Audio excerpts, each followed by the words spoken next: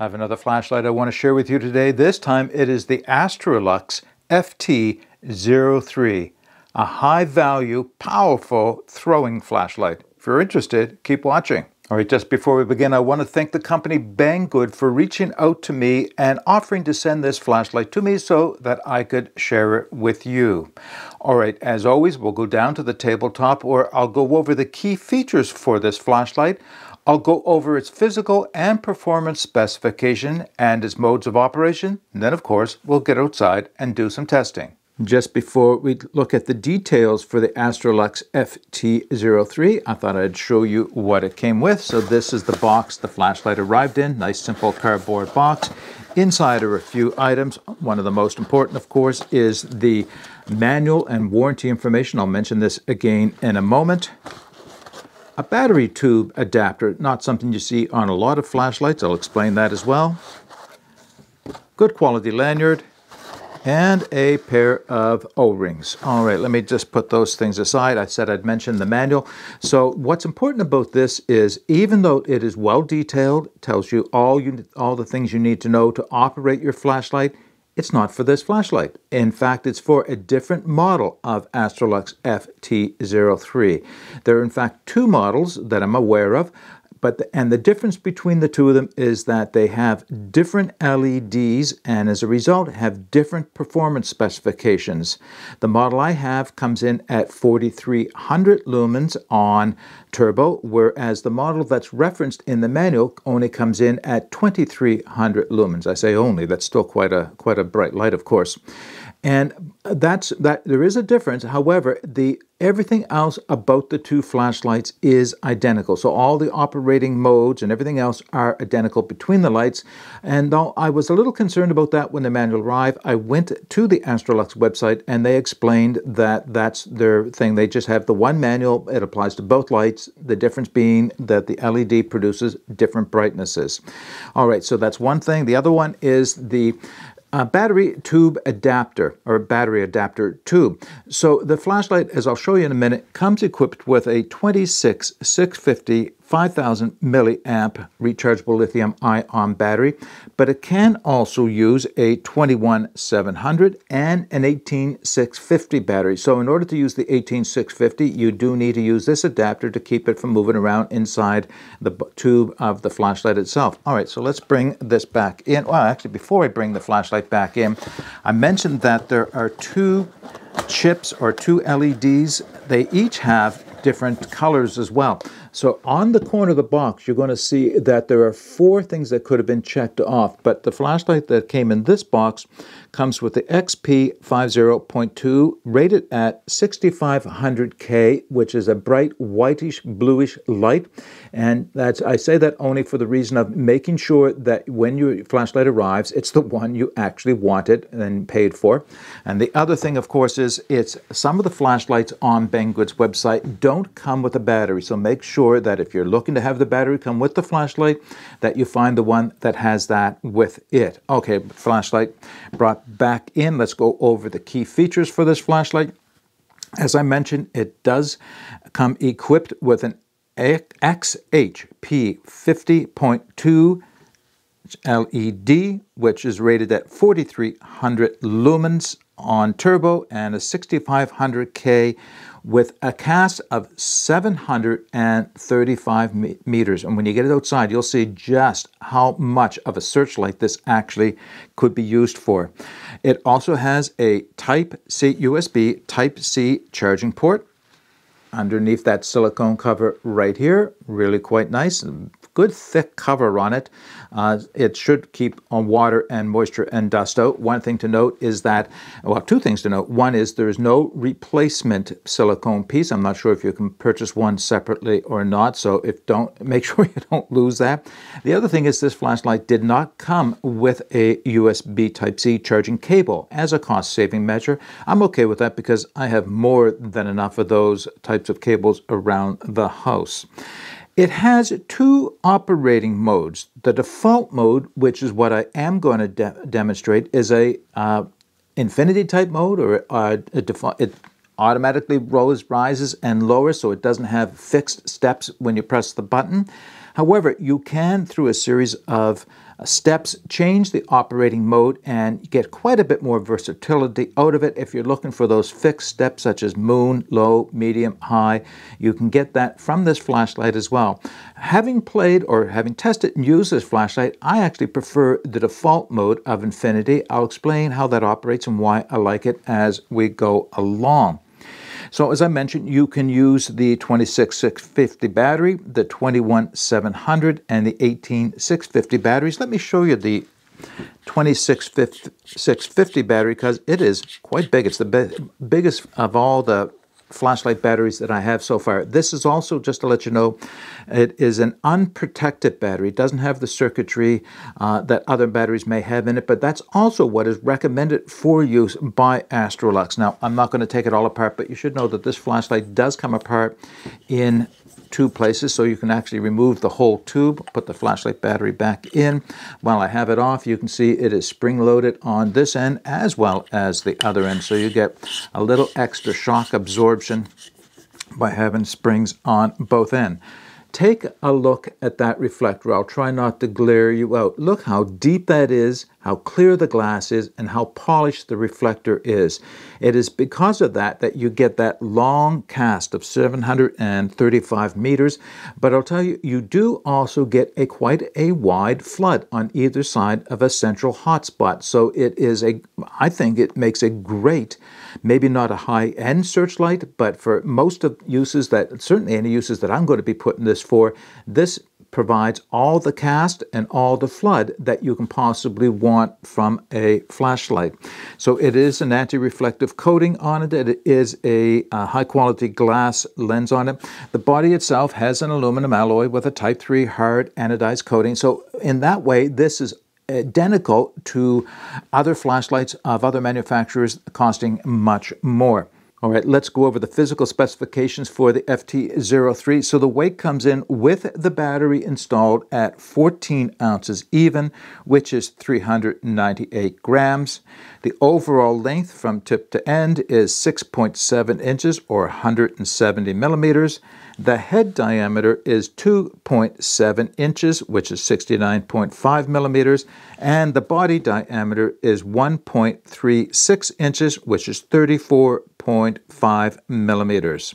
All right, let's go over the performance specifications for the FT03. So it does have a max output of 4,300 lumens, and that is on turbo. It has an intensity of 133,000 candelas, giving it a range of 735 meters. It has rated at an IPX7. I will tell you that Astrolux say not to immerse this in water. Being a little concerned about that, I looked it up to see what an IPX7 actually means, and it does mean that you can immerse it, or it can withstand being immersed under 1 meter of water for 30 minutes before water starts to get into it. So I would go, of course, with what Astrolux has to say, but I would think that you are perfectly safe from dropping this in a puddle or having it rained on or otherwise getting wet without any concerns that the water is going to get into it. It also has an impact resistance of 1.5 meters. So very much the industry standard for these lights.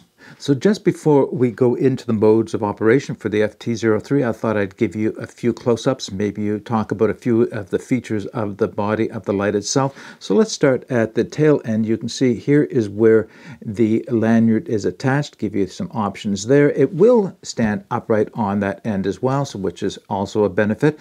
It does have the great body knurling here, heat dissipation fins here, nice Type 3 anodized aluminum finish on the outside. I can see no differences in the quality of the construction of this flashlight from any of the other name brand flashlights. It just speaks quality to me. It does have a green light in the on-off switch, which will stay green, and I can see no way of turning that off. But to be honest, it doesn't really attract my attention all that much, and it will stay green until such time as the battery is so low that it needs to be recharged. It will flash red. If you plug your cable in while it's charging, that battery will remain red, and then it will turn green when it is fully charged. What I wanted to point out, though, is you can see the button is actually recessed into this U-shaped area on the flashlight, making it very easy to find in the dark without having to look at the flashlight. And I'll show you my way of using this in a few minutes time, because it's a little bit different from, I think, what's traditional, which would be like this. All right, let's go into the modes of operation. So as I mentioned when we opened up, this flashlight comes with two distinct operating systems. The default system is known as smooth ramping, which will take you down, or take you from the lowest lumen setting right up to 2100 lumens by simply pressing and holding down on the on-off switch.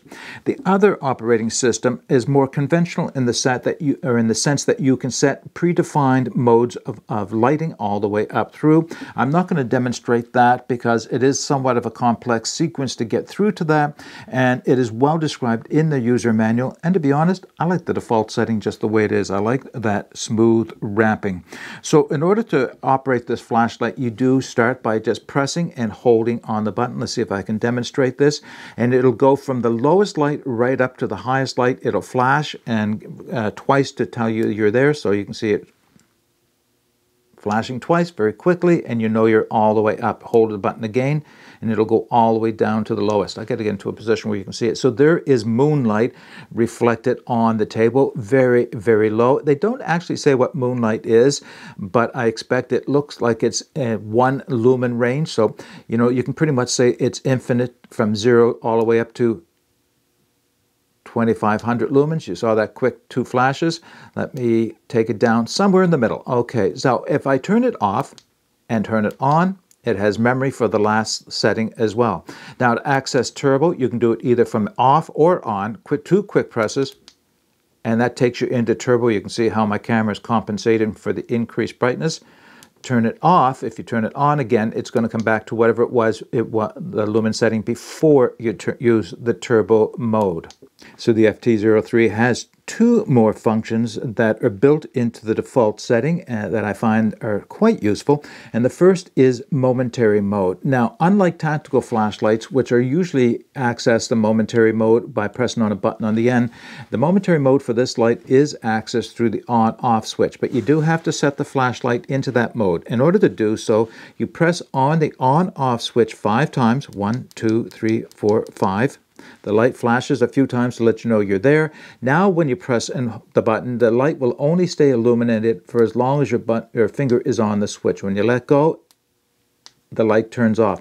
Quite a nice feature for doing search, so you don't have to worry about turning the light on and off. You just access it, let go. Now, if you want to disable that momentary, you have to unscrew the battery cap, screw it back on. The light flashed, and now it tells me that it's back in normal operation. So if I press the button again, it comes on at the lowest setting, and I can work my way up. We'll stop there and turn it off. So the other feature, which is very useful, especially if you're going to be putting this in a holster or in a backpack or in some other carry venue, is that you have the ability to electronically lock out the battery so you don't accidentally turn the flashlight on. In order to do an electric lockout with this light, you press on the on-off switch 4 times. 1, 2, 3, 4. And the light flashed to let me know that it's turned off. Now I can press the button and the light doesn't turn on. To turn the light, or to disable the lockout, press again 4 times. 1, 2, 3, 4. The light flashed and it lets me know that it's back in operation. And you can see it was back at the last lumen setting I used before I locked it out.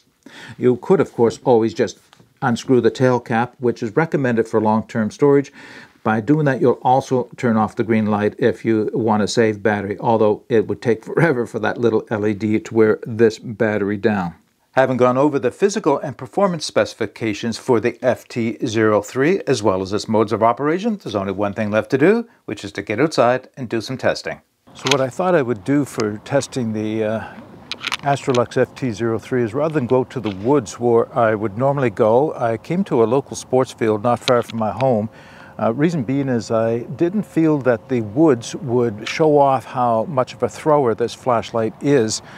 They're just too dense with trees. So the field I'm in, I'm going to turn the light on at its lowest right here. That may show up on the flashlight. I'm not sure. It's not casting out very far here. But let me bring it up to high. So showing off the tree line at about 150, 200 meters.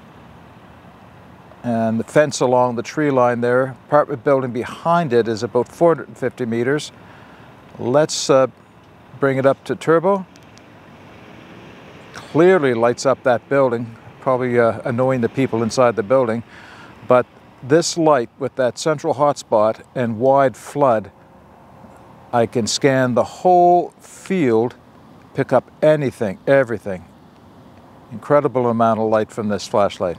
All right, a few closing comments for the Astrolux FT03 flashlight. Let's do some pros and cons. So on the plus side for this flashlight, as you saw when we got outside and did the testing, the beam of this flashlight will reach out a long way with a very nice tight central white light in the center that reaches out 735 meters, yet is still surrounded by a well-defined floodlight on either side. So it does make a great searchlight, and I think that's one of the key features for this flashlight, of course.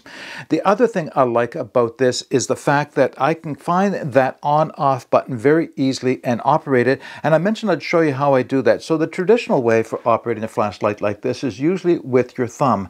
I find that I can operate it with either my index or my next finger in center finger, either holding the light up like this, or when I'm holding it up down by my waist, I'm using it upside down. Again, I'm still using that same finger. It finds the button very easily, and it's very comfortable to carry like that for long periods of time.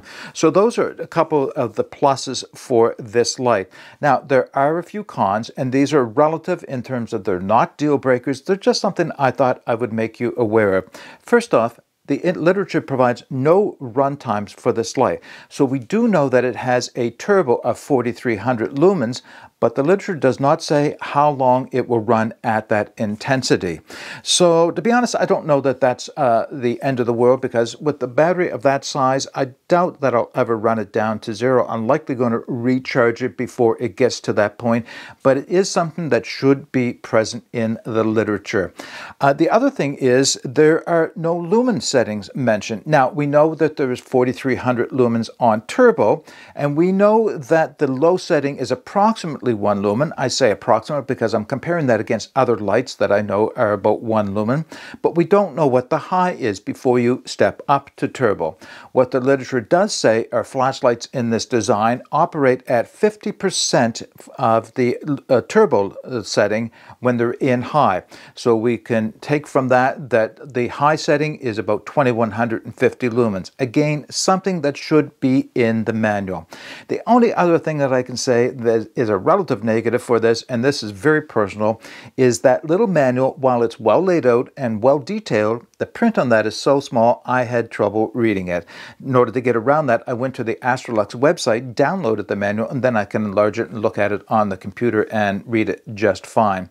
So those are the pros and cons for this flashlight, and I guess what I can say in summing this video up is, having now tested out a brand that I had never heard of before, let alone had any experience with, I'd be in favor of testing more from this brand. This Astrolux flashlight, low price, high quality. It's on par with any of the other better name brand name flashlights. It has some unique features the others certainly don't. It may have a few things missing from it that the others have, but nothing that would make it worth that much more to buy the other flashlight. So once again, this is really truly a good value in flashlights. There's a good chance that Banggood will send me some more if I request them, and I think I likely will.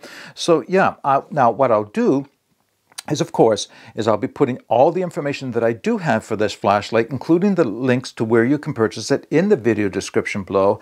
But I'd also like to do is open up to you and ask for your comments and suggestions on this light or any other lights that I have, or ones that you think you would like to see me test. Please put those in the comments section below. All right, that's all I have to offer you in this video. Get out and explore and take that path less traveled, because it will make all the difference. Bye for now.